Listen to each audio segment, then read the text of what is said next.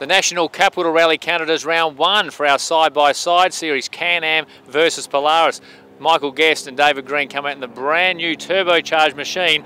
Unlucky not to win, showed the pace, won 9 of the 12 stages, however had a mechanical issue and bumped it back to 3rd on the podium. We meant to catch up with them. It's a little bit dark here at the moment. They've already disappeared, or maybe Guess is out on Lake Burley Griffin, maybe doing a little bit of fishing. So we will have a chance though to catch up with our second and first outright.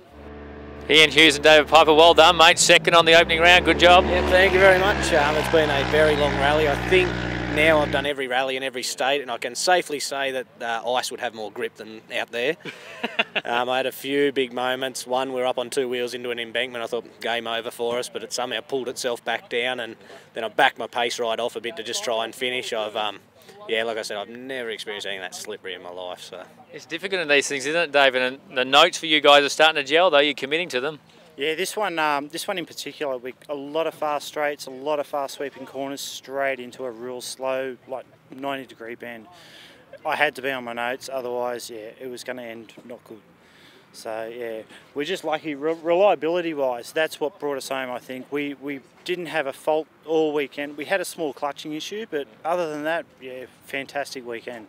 Good way to start the series, mate. And you have upset these bigger boys a couple of times, so I know they probably held you to task a bit here, but you've got some good events coming. Yeah, it was definitely an experience rally, this one, where the experience had pace notes, that sort of thing, and the Can-Am with the turbo, I mean, it's going to be a quick machine, but Polaris are only going to bring something out and beat it again. That's pretty standard. That's what you're hoping. Well done, guys. Congratulations. Great start. Thanks, mate.